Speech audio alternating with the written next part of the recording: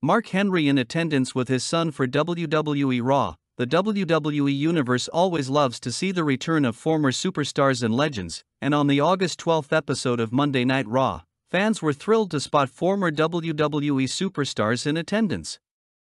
Firstly, the fans saw former WWE Women's Champion Candice Michelle enjoying the action sitting in the front row.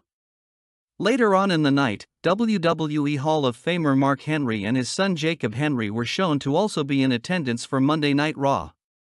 The duo were shown at the start of a one-on-one bout between The Miz and Bronson Reed that ended with Reed picking a huge win over the A-lister and later on decimating both Miz and his tag team partner R-Truth in a similar fashion to what he did to Seth Rollins last week on Raw.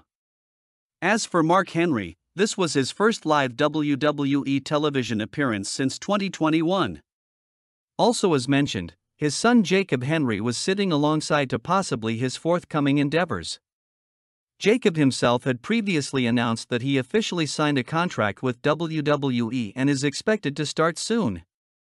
With Jacob looking to be a promising prospect, he would have a tall task to carry forward the legacy of his Hall of Famer father who became a household name in the wrestling world with his stint in WWE.